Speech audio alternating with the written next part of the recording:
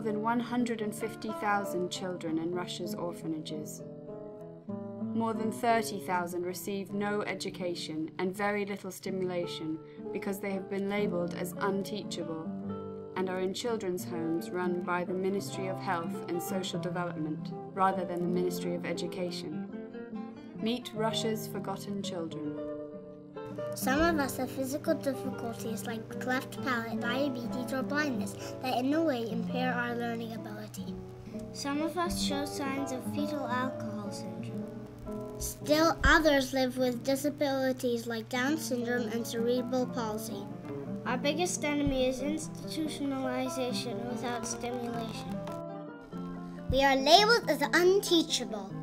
We are the last on lists for fostering and adoption.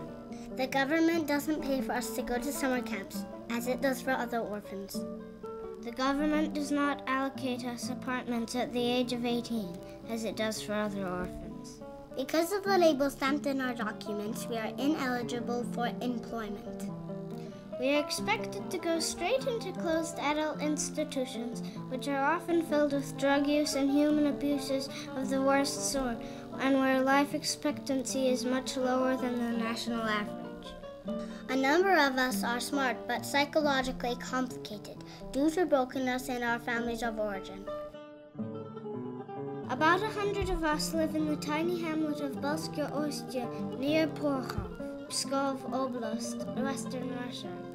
Since 2000, a charity called ROOF has brought an international summer camp to us, since the state doesn't send us anywhere for summer holidays. Out of that one little camp, more programs grew very rapidly. First, a weekend fostering program brought 14 of us into families at the weekends, and a social hotel program opened to keep 5, then 10 of us from being transferred to adult institutions.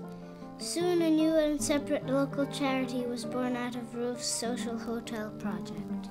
Now, about 20% of us can escape the fate of adult institutionalization. That is still 80% too few. Programs must expand. Every year in the month of July, ROOF still runs its international summer camp, when about 30 carefully chosen volunteers from all corners of the world come to us to organize sports, dancing, theater, crafts, hiking, and all kinds of educational activities. With them, they bring new friendship, new ideas, and new hope for our lives. We need ROOF volunteers in our lives. We need ROOF volunteers in our lives because their mindset comes from far away. Often their hopes for us seem crazy and unrealistic. But their perspectives are broader, which allows them to believe and hope more for us than our local carers can. Our local carers are right to act out of fear to protect us. But ROOF's role is to ensure the presence of a creative tension that challenges the reasonableness of those fears. In this creative tension, new opportunities for us arise. Opportunities that nobody ever dreamed were possible. ROOF hires teachers from Porkhov to come into the orphanage and work with us. Volunteers from Moscow and even further away places like Britain, France, Holland, and Poland now come year-round to spend time living in ROOF's Baranova house, which is only 1 kilometer from the orphanage. They come to see us in the orphanage and invite us to become part of their lives. One of us has grown up and now works as a ROOF employee.